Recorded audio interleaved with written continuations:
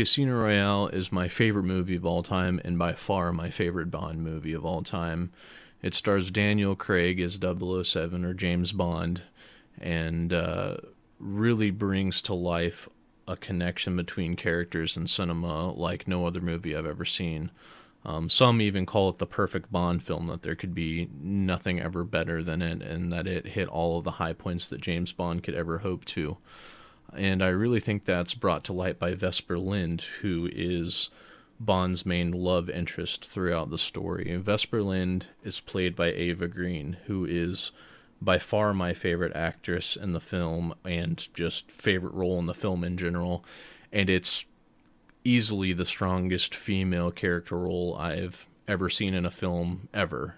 She's just absolutely incredible, and she does everything right to complement James Bond's character, including bringing him into his humanity and then back out of it at the end of the film. Also supporting both Bond and Vesper, Le Chiffre, who is played by Mads Mikkelsen, another one of my top 10 favorite actors, really creating a trifecta, and a trifecta of the pinnacle of simple cinema. Plays an amazing villain, and is able to really bring Bond down into his most rock bottom, gruesome moments throughout the film, and also is capable of creating some of the most drama-filled scenes throughout the entire film as well. Le Chiffre is actually part of a deeper conspiracy within Casino Royale involving a man named Mr. White, who ends up using both Le Chiffre and Vesper to get closer to MI6, and using Daniel Craig as 007 to get there as well.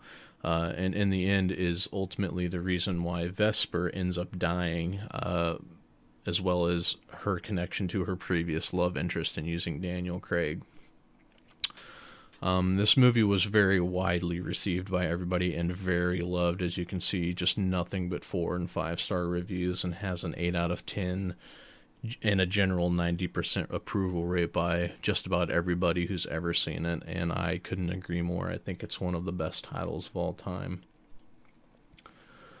The way that Bond moves through the film and the settings of the film, he starts in an exhilarating on-foot chase up buildings, just a bunch of crazy different stuff that really draws your attention at the beginning of the movie, and slowly builds his character into a more and more ruthless and raw and 007 MI6 emotionless character, just to be thwarted by Vesper Bond in the end, who once again brings out his emotional side and really gives his character a lot of humanity, but then dies later tragically as it's unraveled that she's using Bond to make money to free her previous lover. Bond's even tortured, and then Vesper is unfortunately killed in the crossfire of everything by drowning underwater.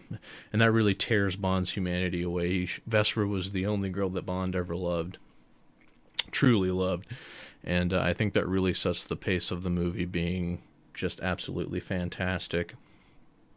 So I definitely recommend that anyone who sees this review give the movie a try if they haven't, because it's just one of the best watches I've ever had of in my cinema history. So I can't appreciate it enough for watching my review. Thank you.